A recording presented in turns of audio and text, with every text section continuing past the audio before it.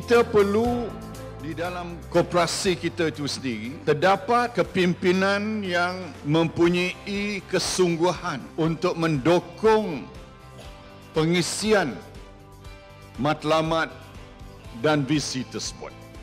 Jadi aset KOPROJAYA saya difahamkan sudah bertambah sehingga KOPROJAYA boleh mencatat keuntungan sebanyak RM1 juta dan membayar dividen sebanyak 10% kepada ahli-ahli. Dan saya ucapkan tahniah.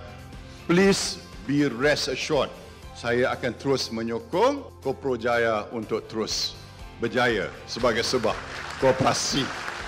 Dan untuk ini, saya minta sahabat saya, Datuk Seri Tengku Adnan, tolong jayakan permohonan KOPROJAYA.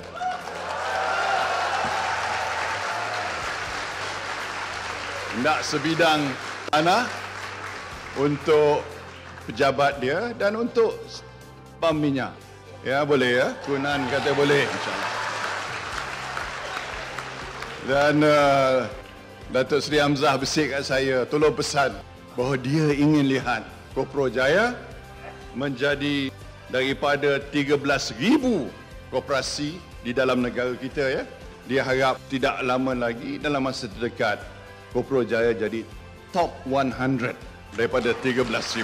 Ini dia, top 100. Dan kami semua ni akan terus bantu KOPROJAYA menjadi antara koperasi yang paling berjaya di dalam negara kita.